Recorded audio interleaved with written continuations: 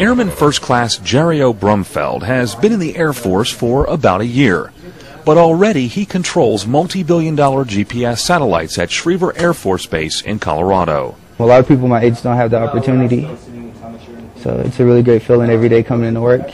He is just one of a handful of people responsible for the care and maintenance of GPS satellites in orbit around the Earth. We always check the health of the satellite to make sure everything's functioning correctly.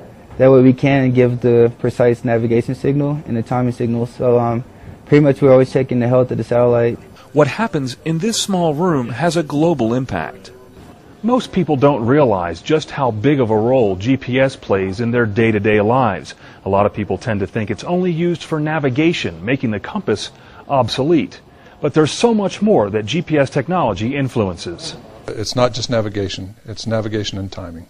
The timing signal from a civil and commercial perspective is perhaps more prevalent than the navigation signal, because the timing signal is what is used to run stoplights throughout town, throughout the country.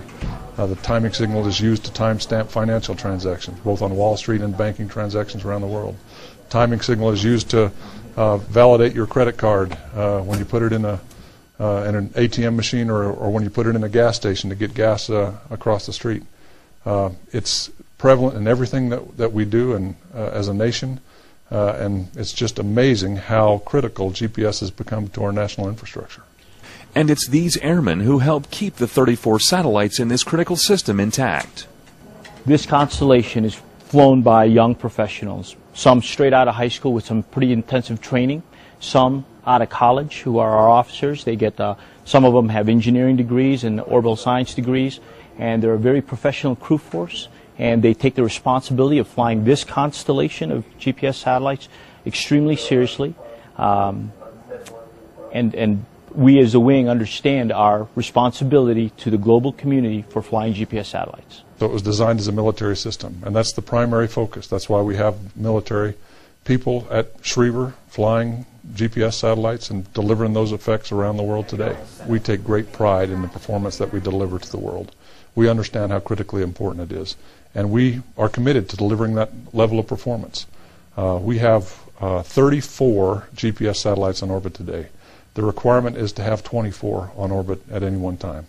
The worst year in the history of GPS was the year 2000. We lost 3 satellites. So we have 34 on orbit. We're about to launch 2 more in the next year. That gets us up to 36. If we had the worst year in the history of GPS, we still have over 30 satellites on orbit. It's the healthiest constellation that we've ever had, and we are very confident that we'll be able to maintain that level of performance in GPS now and well into the next decade. And it's airmen like Jerry Brumfeld who will be part of that future. The best part about it is knowing that I make a difference in everyone's life around the world.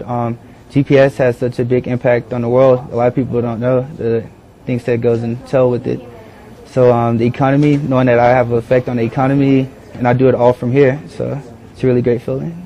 So the next time you make it to your destination without having to ask for directions or fill your tank with gas at the pump, you can thank the people who work in this room for the work they do. Tech Sergeant Steve German, Schriever Air Force Base, Colorado.